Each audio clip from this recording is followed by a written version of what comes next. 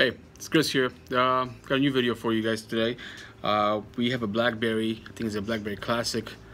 This one stopped booting. It will just go to a black screen and it just won't go anywhere. So the only solution for this phone was to actually remove the chip and do a chip off.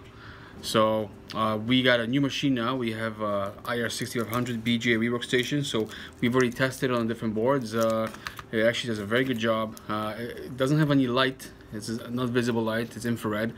So we did a bunch of these boards already. The machine is very powerful. It's way better than what we used to use. Anyways, let's prep the board and let's put it in the machine and start the recovery.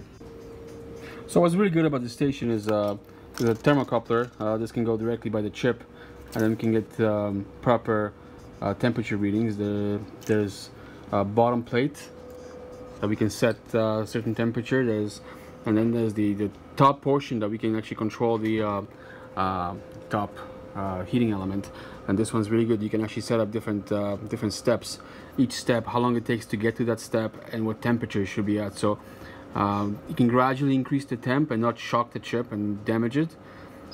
So far, anytime we've used this machine on any chip, we got a 100% success rate, which is really good. So the risk of damaging a chip goes down drastically, which is a great thing. The first thing we're going to set is the bottom plate. I like to keep it about a 110, 112. We're going to start that. And the next step, we're going to start the top element. And that's already set up. The curves are set up. So we're just going to hit start, and it's going to go straight to stage 1. And the temperature is going to start increasing slowly. So this is the best shot I can get off the actual board because the heating element is very close to the board. So you can see the flux is starting to melt here.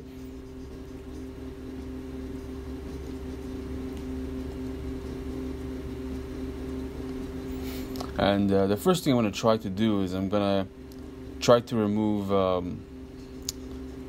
the underfill on the edge here. I'm also trying the CPU, see if it's moving it, but first things first is to remove all that underfill. I want to have a clear path to go with my tool right underneath the NAND chip. So I'm just kind of clearing all the areas here, slowly removing all the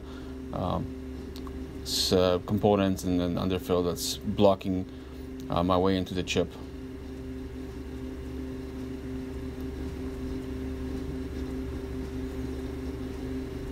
Yeah, I think at this point we are reaching stage 4.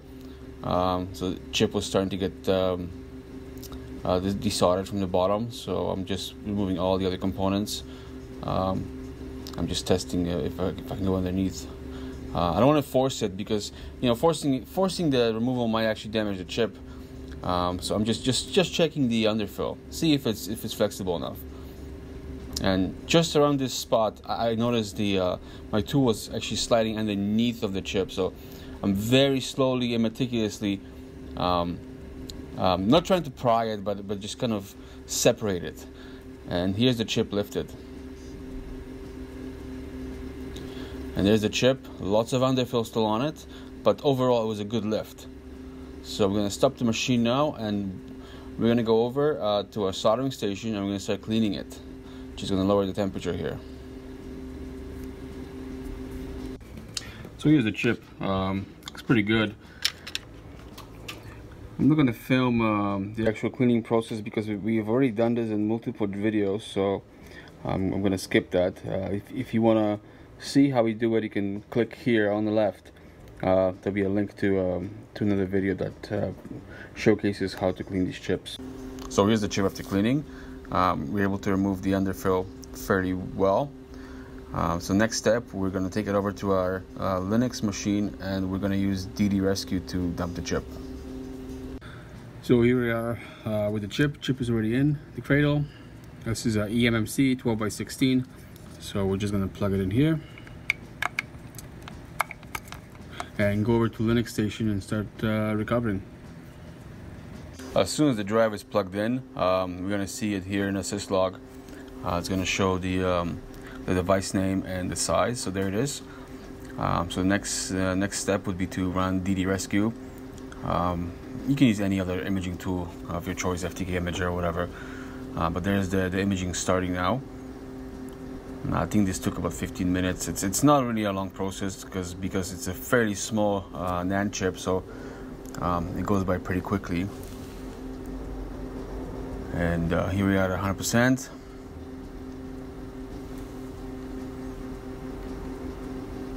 Okay, it's finished. So no errors, which is great. I mean, if there were any errors, we would most likely use a Visual Nand Reconstructor to skip past the errors. But let me just check the size here. Yep, there's the image. So next, we're going to move it over to our UFED station, Cellebrite UFED. I'm going to start the parsing process of recovering the data. And here's the last step of this recovery. We're going to select blank project as usual. We know this is a Q20, which is the BlackBerry Classic QNX physical extraction, and we already have the image copied from our Linux machine. We're going to select it, and we're going to click finish and start the parsing process.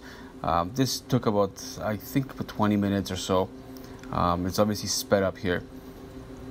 We got quite a bit of data from this phone, quite a bit deleted, as you can see on the right side of the screen. Just scroll through and check if everything's okay. Yeah, looks okay here. We're going to close the trace window in a second in the bottom. Yeah, so all that stuff in red, all the different sections in red, is data that was deleted and was also recovered. So overall, this is a pretty good recovery. We can also look at the raw file system by hand. We can look at each individual directory structure. So all in all, it's a good recovery. Anyways, thank you for watching. If you'd like to see more of our videos, please subscribe, and we'll see you in the next video.